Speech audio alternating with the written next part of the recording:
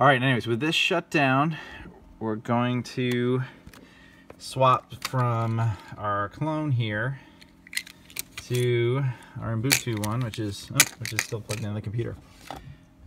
If I've watched any of my earlier videos, bring that down a little bit.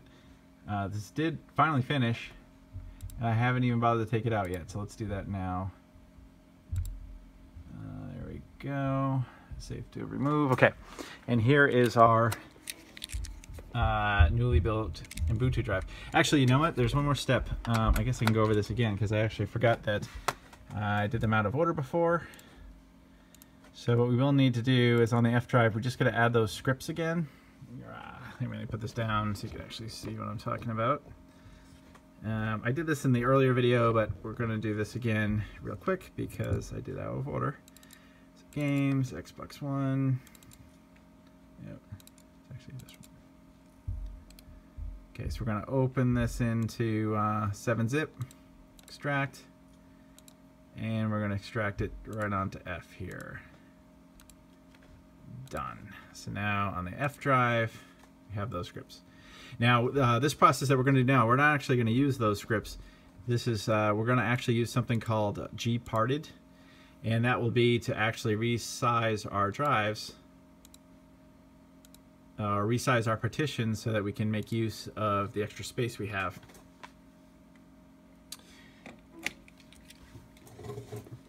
All right, there we go. All right, so we have our Ubuntu drive. All right, we're going to come back down here. Now, back down the laptop. Now we only need the 2 terabyte drive. We don't need the 500 gigabyte drive anymore. So I'm actually going to just disconnect this for now. That way there's no risk involved with even messing with this drive anymore. I personally give my old drives back to the customer. I don't hold on to them. That way they're actually kind of just purchasing a drive. So you get the old drive back. So if you ever have a problem in the future with your new drive, you still have another drive to fall back on, that kind of thing. But here we go. All right, so we are now going to put in our other flash drive. Where the heck I put it? Oh, here it is. It's right in front here. Okay, our Ubuntu drive. We just literally put it there, and same sort of thing as before. We'll boot up. On my laptop, we can hit F12 to kind of get some options here. Okay, again, I'm going to use the UEFI. It turns out that wasn't a problem before with CloneZilla, but this gives us the menu right away. So we're going to try Ubuntu without installing. So that's important. You don't want to actually install Ubuntu anywhere. We don't have anywhere to install it anyways, but we basically want to take advantage of the Linux operating system without actually installing it.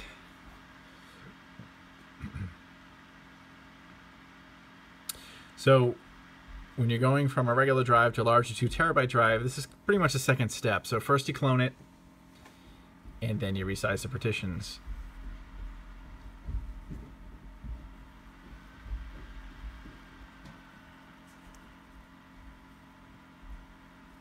So I'm going to boot up here in a second.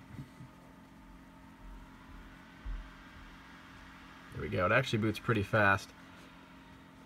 Alright, so let me see if I can get the whole screen so you guys can see it here.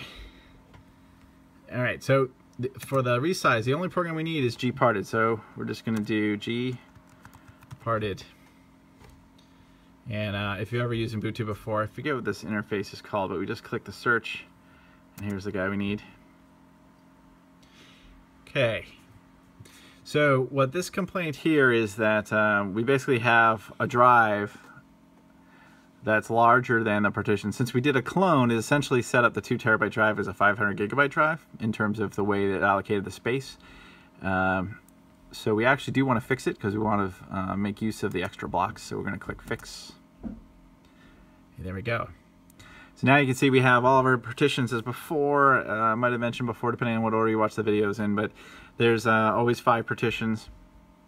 And all our data should be there. This won't actually show how much is used, or will. Used, unused. So you can see all the data is still intact. You'll especially see that when we're done this process and put it on the Xbox One, which will be our last video here. Okay, so I usually do this in 2 steps. Now the partition we're trying to grow is the user content partition. Right now you can see it's only 365 gigs. but by the time we're done here, it'll be 1.7 terabytes. In order to do that, though, we need to put this unallocated space. Here's our 1.3 extra now. And we got to make that, or put that directly behind user content. So in order to do that, we have to move these partitions. So we'll start by system update 2. Okay, all right, so I don't remember this happening either, but apparently what has happened when it booted the drive, it automatically mounted them all. So in order to change them, basically what that means is each partition is already being used. So now we should be able to click them. Yeah, now we can resize them. We want to basically go through each one here. We want to unmount them all because in order to resize them, they can't be mounted. Mounting means to have it usable so we can copy files back and forth. Unmounted means that the partition's there, we just can't use it.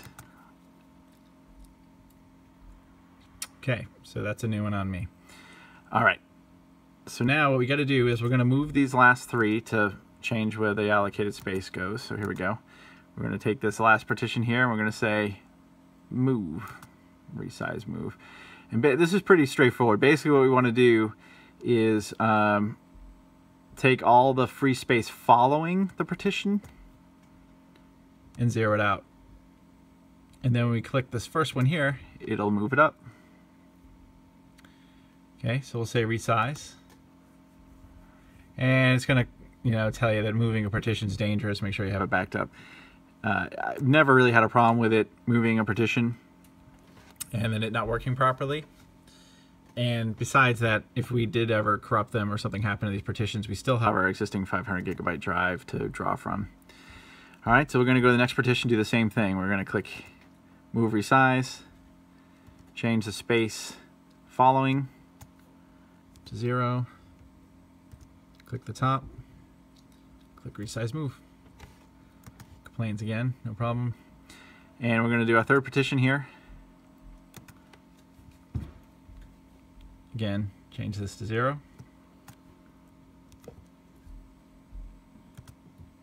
And then click the top one here. I'm going to say resize. All right, so there we go. So now we can see our unallocated area is directly behind our user content area, which is exactly what we wanted. So the final step will be to basically just increase that partition using the unallocated space. And also, it hasn't done anything yet. Basically, we tell it what we want to do, and then when we're ready to do it, we come up here and we hit this little check mark here, and that'll apply it. I usually do it in 2 steps because if we do the space increase, it won't allow us. I'll kind of show you what I mean here. So if we do this one, we're going to resize instead of actually move. Let's see, this might make a liar out of me, but so basically we want to resize this, not move it, and we want 0, 0. The problem I've had with this, let's see if it works. I don't know if you saw that. So the problem I usually have with that, let's just go back to the user content here. Click resize move. All right, well actually that was pretty good. All right, so we'll do them all in one shot. Sometimes what I find is that the free space following, you want these to all be 0. You want to use basically everything you can. And what sometimes happens is it doesn't do that. There'll be some unallocated space in between the user content and the actual system update partition. So there we go. So I just increased, as you can see, everything. So we got 3 pending changes here. We got move, and we've got the grow operation there, the last one. You can see what the end result will be. We're going to go from 365 gigabytes to 1.7 terabytes. Pretty nice. Okay, so we should be able to apply all this, and in so doing, we will have a larger drive. And it says editing partitions has potential cause of data loss. Again, we don't really care because we still have the source, and honestly we should be fine. Now this process takes a while again. So it took about, I want to say it took about 2 hours to actually clone the drive. And now to move everything around, it takes a while. It's not 2 hours, but I want to say it's probably a good half hour. So right now we're moving the last partition, which is the smallest. It's only 6 gigabytes. It's only going to take a minute. So let's just watch that one finish. Yeah, at least I can show you that much. But we'll let this finish and then we'll move to the, and what we'll do is we'll just stop the video and we'll come back when it's done. In fact, we'll come back when it's done and then actually install it into the system and boot it up and show you the new size. What's cool is you should be able to compare that with the first video, and everything should pretty much look the same with the exception of the storage size, as you might expect. This looks like this is going to take a while, so I only come back if I run into a problem along the way, if I get an error, which again, with the exception of trying to upgrade a 4 terabyte drive, I've never actually had this fail. What did happen with the 4 terabyte drive is when I got to the step and I tried to move those last 3 partitions all the way to the end, the program would close after it had done the first move. And then I'd have to reopen the program and apply the process again. So GParted as well as Xbox One did not really like that 4 terabyte drive. It didn't like moving partitions beyond the 2 terabyte portion of the drive. I know I keep kind of hopping on that thing, and you don't really care because we're trying to do a 2 terabyte drive, but just for people who are interested in trying to go more than 2 terabytes internally, I wish you the best of luck, but I haven't personally had any luck with it, and it seems to be an issue with the tool that we're resizing with, as well as the system itself, the Xbox One itself. But so it's not something that I don't think we can easily overcome or can be overcome without some sort of future thing there. And there you go. Anyways, you can see at the top, it kind of gives us a view of what's changing there, and you can see all that free space is the lighter color there on the center drive. But basically, you can see how much larger that partition is now than the other 4. Anyways, all right. So we'll come back when this is finished, and then I'll take the drive over. We'll reinstall it in the system and boot it up, and I'll do all that live. So if we have any problems with anything, you'll get to see it. All right. See you in a bit. Okay, so the actual process of moving the partitions and increasing the second partition size is completed. What's kind of cool about GParted is it actually gives you a time frame, shows you how long it takes. The whole process took, which is about 35 minutes. It's funny, the most important bit, which was to actually grow the second partition, only took about 7 seconds. But that makes sense because when you're increasing a partition size, it's actually not as complicated because you don't actually need to move any files. Whereas moving the partitions mean you have to move the files. Basically, you create a new partition, move all the files over, then delete the old one.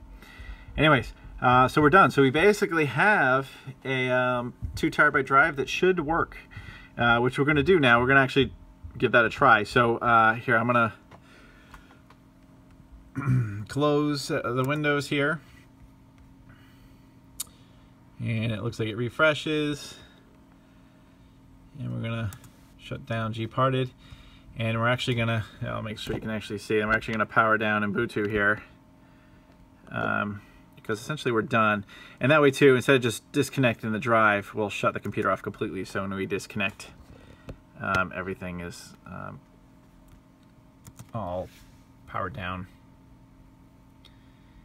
And it says remove any media and press enter, so we'll just hit enter and we're off.